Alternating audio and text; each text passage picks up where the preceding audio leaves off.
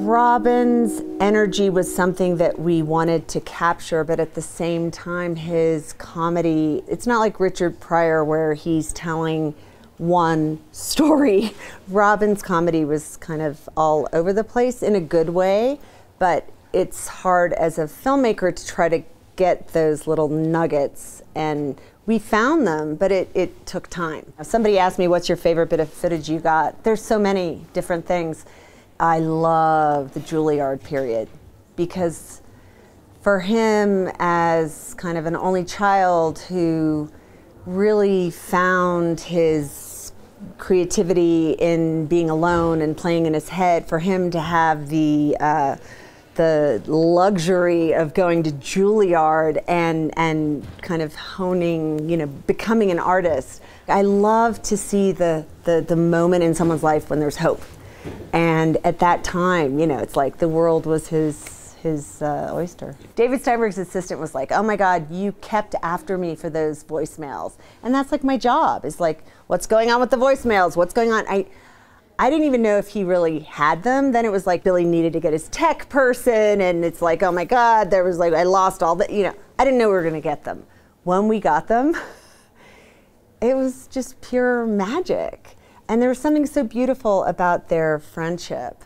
The Billy interview in particular to me was, it was like he was mourning Robin as one would in the interview. I feel like you see a side of Billy Crystal that you don't normally see. The outtakes, you know. I mean, we interviewed Pam Dauber, and she was like, you know, I have the outtakes. We were like, you know, you always act cool about it.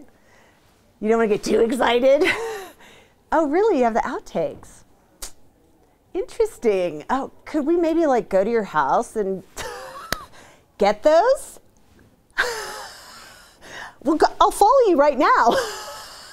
So my producer went and got them, and we were just like, oh, I mean, it's magic. It's pure magic, because it's really like Robin. It's a laborious project.